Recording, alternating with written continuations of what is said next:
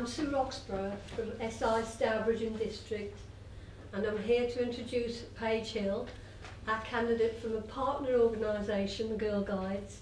She's from the first Wychbury Senior Section Guides, and she also attends Old Swinford Hospital School, and she's going to talk about, are women and girls valued in our world? So, my name's Paige Hill, and as you've heard, I'm a member of Girl Guides, first Wychbury Senior Section.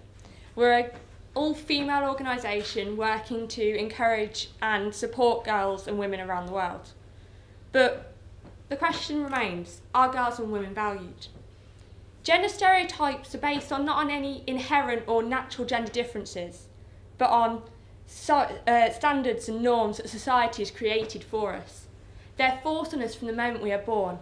The pretty pink dresses that parents put their baby girls in, and the blue clothing that parents put their baby boys in.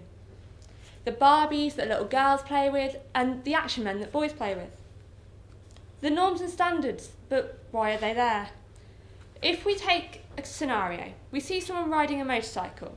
We assume, without looking closely, that they are male. We're engaging in stereotyping. We're saying that women are too timid or weak to ride a motorcycle, but that's not the case. Why are we creating these feminine and masculine roles that men can assume some feminine roles and women can assume some masculine roles? But why are they called masculine and feminine roles? Why? There's just no point for it. Women can do men the same as men and vice versa. Male roles are usually around aggression, strength and dominance, and women's are nurturing, subordinate and passive.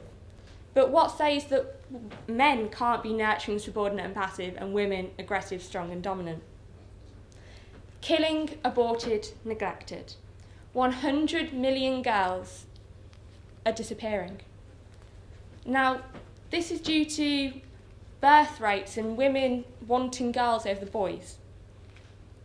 So imagine you're one half of a young couple in a poor country. You're part of the new class. Your income is rising. You want a small family. You get pregnant.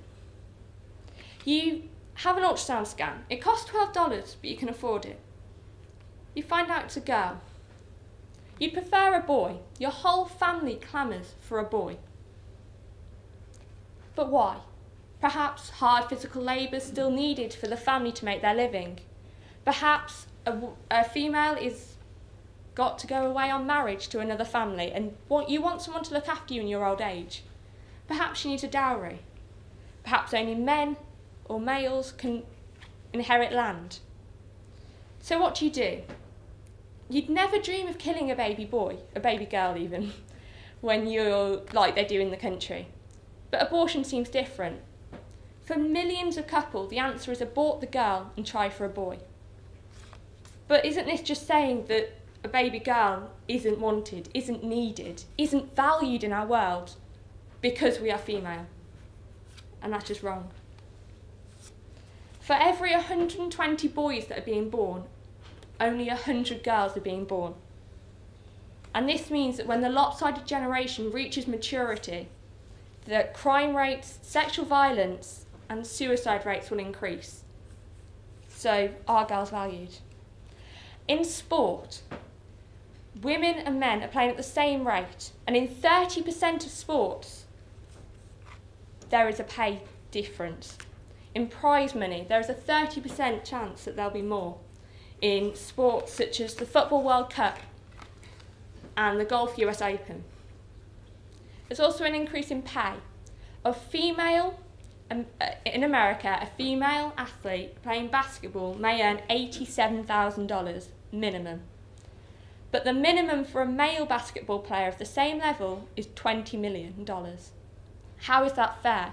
How can women be valued playing at the same level as men, yet their pay is so much different? There's an example of a 12-year-old girl who was banned from playing soccer because the men on the team might think impure thoughts about her. But why is this? Why can't she be valued for playing the sport rather than being a girl? Thank you for listening.